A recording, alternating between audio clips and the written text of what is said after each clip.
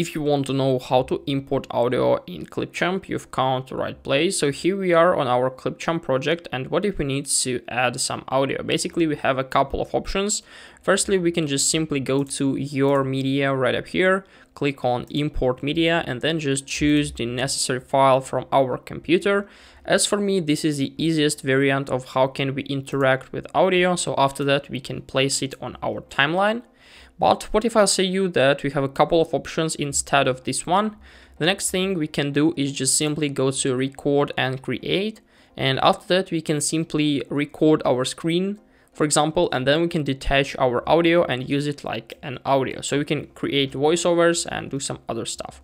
Also, we can use text to speech feature. For example, if you want to create a voiceover, you can just simply use this stuff right up here.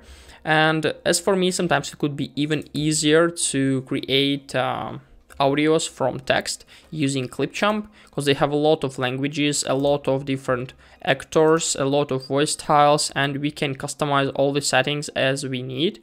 So it's definitely a pretty cool way you need to use if it's necessary.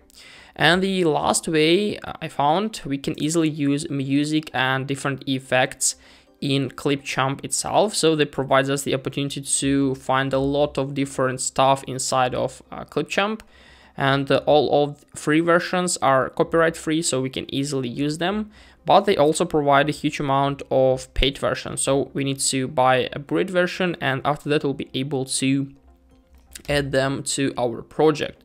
So these are the ways of how can we add audio. That's all I found. So we can interact with it through this right side menu, add some fade, add some effects, change speed, and so on.